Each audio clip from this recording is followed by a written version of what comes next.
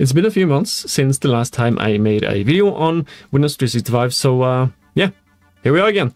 Back when I made that video series on Windows 365, link is in the description of course, I don't think I ever mentioned Frontline once. Reason being that it just wasn't announced back then. But now it's not only announced, it's even GA. Windows 365 Frontline is basically the same service, but there are a few key differences from its brethren Business and Enterprise. So in this video, I will cover just what it is, how it works, how to set it up, a couple of important aspects to keep in mind, do a bit of demoing, cover use cases that it's meant for, use cases that it also applies to, some licensing, and more. Let's get into it, shall we? Alright, so at this point I will assume that you are familiar with the basics of the Windows 365 service. But just so we're on the same page, Windows 365 provide cloud PCs that are running in a Microsoft managed tenant, either connected to a VNet of your own choosing or a Microsoft managed network. Payment is license-based as opposed to consumption-based. So if you really drill down to the essence of Windows 365, it's a virtual machine that you pay for by purchasing a license. That last part there, getting one virtual machine by purchasing one license, is actually one of the key differences between Windows 365 Frontline and Business or Enterprise. More on that later on. So with Windows 365 Frontline, you get much of the same benefits that you also get with Windows 365 Business and Enterprise. You get personal cloud PCs managed with Intune, available from just about any device out there when you have an internet connection, the security bits, and so on and so on. However, Frontline is meant to be used by shift and part-time workers, not users that need access to their cloud PCs 24/7. For those users, it's better to just stick with Business or Enterprise. Windows 365 Business or Enterprise have a one-to-one relationship between the number of licenses you purchase and the number of cloud PCs you get. But with Frontline, you get a 1-to-3 relationship, meaning that for every one license you purchase, you get 3 cloud PCs. Why 3, you may ask? Well, if you divide the day into 8-hour shifts, you get 3 of them. And since one of the focuses of Frontline is shift workers, well, you get the picture. The kicker is, of course, that you can only access one of those 3 cloud PCs at any given time. Let me show you just how this will play out, and I'll explain further as we go along. So in my demo environment here, I have 2 browsers. Both of them are signed into the Windows 365 web portal. One side is the user 1 signed in, and on the other side I have user 2 signed in. Both of these users have Windows 365 Frontline cloud PCs available. And as you can see, pretty much the only difference is that these have that little Frontline tag on the cloud PCs themselves. And if I click open in browser in user 1's web browser here, I will be connecting to my cloud PC as user 1, and I'll hit allow, and you see this message that disconnect when finished. And that is actually quite important once you're using Frontline, because once you disconnect from your cloud PC, it will actually be powered off. So any unsaved data will be lost since, the cloud PC will be powering off. And that's a key difference between Business or Enterprise and the Frontline service. Because with Business or Enterprise, your cloud PCs will be running 24/7, but with Frontline, your cloud PCs will only be running when someone is connected to them. So I'll hit OK on this message, and that should bring me back into my cloud PC. And I get the same message yet again. So they really want you to disconnect when you're finished. So I'll hit close on that. And as you might have noticed, once I connected as user 1, on user 2's side here, the open in browser button was deactivated. And there's a message here stating that this cloud PC should be available soon. And that's simply because in my little lab environment, I only have that one Frontline license. So meaning I can have one user connected to their cloud PC at any given time. So if I close the tab that is running my Cloud PC now, and I leave, then user 2 should be able to log in within a couple of minutes. Here you see the open in browser button is now active, and I can hit that.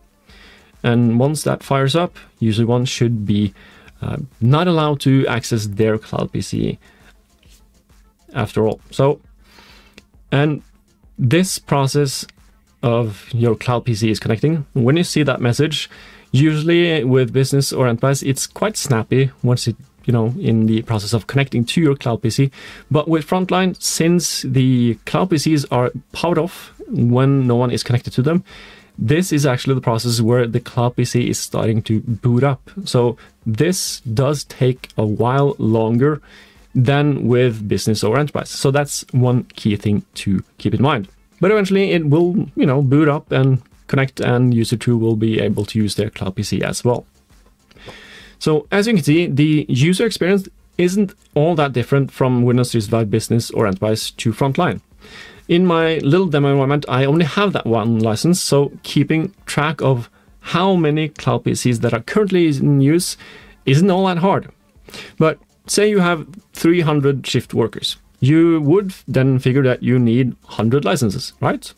Well, consider if a couple of workers from shift 1 are either working a bit of overtime or they forgot to disconnect from their Cloud PC.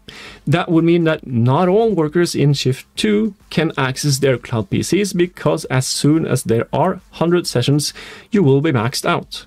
So consider purchasing a few more licenses that you will actually need in order to account for such scenarios. Besides, purchasing 110 Frontline licenses is still a whole lot cheaper than purchasing 300 Enterprise licenses. Thankfully, Microsoft has provided a pretty easy way to see just how many sessions are currently in use. I'll show you that when we get to the intent part of the demos. Just hang on a bit more for that. The setup process of Windows 365 Frontline is pretty much the same as for the enterprise flavor of Windows 365. You can choose to bring your own images or networks, or you can use the ones provided by Microsoft. If you already are using Windows 365 Enterprise with custom images and networks, then you can use the same setup for Frontline as well. No extra setup needed. The only difference in setup with Frontline is in the provisioning policy and how licenses are applied to users. Because with Enterprise, you assign licenses for Windows 365 directly to your users, either through group-based licenses or just simply assigning a license directly on their user object. As soon as your users have a license and is hit by a provisioning policy, their Cloud PC gets provisioned. With Frontline, you purchase the Frontline licenses, and as soon as a user is in the scope of a provisioning policy with Frontline as the licensing type, then their Cloud PCs will be provisioned. And the license type is really the only difference when it comes to provisioning policies. But before I jump on into it and show you a bit more, let us briefly cover use cases for Windows 365 Frontline. I mentioned shift and part-time workers, and that is the obvious and main kind of use case for Frontline, just as it kind of is with Microsoft 365 Frontline. But consider also using Windows 365 Frontline for consultants, because they often don't work 24/7, right? Or what about users that aren't using Windows 365 as their main PC? Another fun little use case is if you are a company that has workers worldwide. In that case, your workers' work hours don't always overlap, so you could maybe get away with using Frontline over Enterprise or Business, perhaps even saving you a few bucks. But let us jump back into my demo environment, and I'll show you around in Intune, and you can see how the admin perspective looks. So the normal way of configuring Windows 365 is through the provisioning Windows 365 here. So in my case, I have some provisioning policy, of course. So in my case, I have a Windows 365 Enterprise provisioning policy, and I have a Frontline provisioning policy. So if you take a look at the Frontline provisioning policy, you can see that the license type here is set to Frontline. And that's basically the only real difference between my Enterprise provisioning policy and my Frontline provisioning policy. And a neat little way to, figure out who will be hit by this provisioning policy is if you scroll down to the bottom, you have the assignments. You can see the number of cloud PCs that I have available in my tenant, and I can see which users will have a cloud PC and which users will then not have a cloud PC.